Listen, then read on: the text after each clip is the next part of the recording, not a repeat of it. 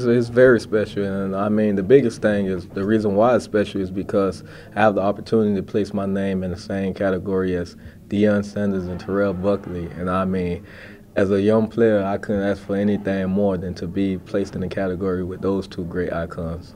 You're talking about an award for the best DB in college football. You're already finalist for the Nagurski Trophy. You went into the season with so many goals that you wanted to lead the team in sacks. I remember you telling me, I'm going to lead the team in sacks, and you're doing that. How special is not only what's been going on, but really backing up what you said you wanted to do? It's very special, and I mean, I expected this. I mean, if it was two commitments I made coming into the season, it was honor God, and He said if you honor Him, He'll honor you with all your heart's desires, and it was being able to be coachable. Trusting what we have here. And I was successful with doing the both, and the outcome is coming out. And I mean, these are some things that I expected. Obviously, a lot of football left, starting first and foremost with that team 2 hours south of here. This game, does it need an introduction? Is this something you've looked forward to for a while? Hey, it's all business. We're going to go about our business the way we've been doing it this entire season, 1 week at a time, and it's about the bigger picture. I mean, they're just another stone in the road we have to remove. I mean, respects to them. I take my hat off to them. They got some great talent, great coaches over there, but it's about us, and it's all business. Is this a game where you really just kind of throw the record books? Throw the records out the window? It doesn't really matter. Oh, they might be 4-7. Their whole team might be hurt. You can't really look at that. You can't. Absolutely not, because I mean their record don't explain the talent that they have and the good coaching they have and the pride that they have. They have pride too. That's the University of Florida, and I mean those guys are going to play us tough. And we owe them the same respect to come play with our A game. So it's a must that we don't overlook this team and play them like as if it's a championship. They have had a lot of injuries, but still Patton is a great playmaker. Mac Brown in the backfield.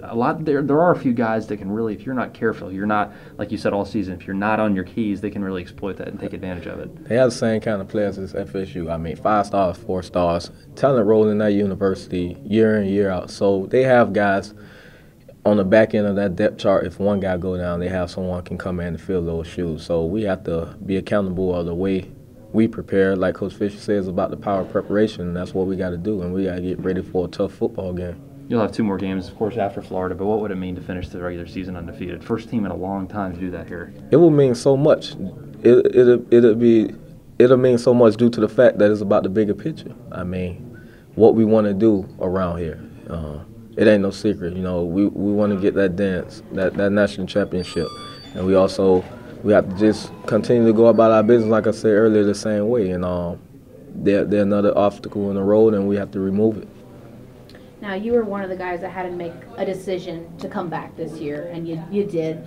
What does it mean to be so successful in this season, and are you glad you decided to stay?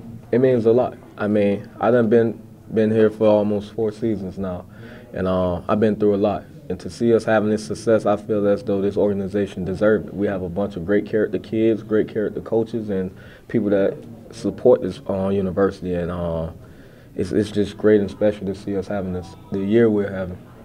You're also a player that has moved a position. Are you happy with that move, and are you glad that you suggested it? I'm very happy with it. I mean, this is a position that I have played earlier on in my career, and I was fortunate enough to get another year to come back and show my skills there, and I'm having fun with it.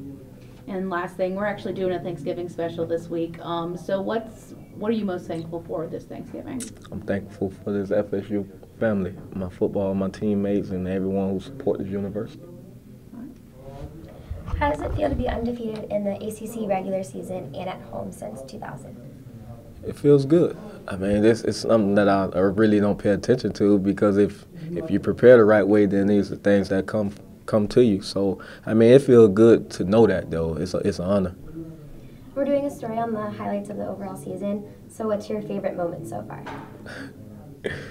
I don't really have a favorite moment. There's so many things that go on out there, so many guys making plays. I mean, it's just a lot of special things that have been happening this year. So this year, just in general, has been a highlight to me.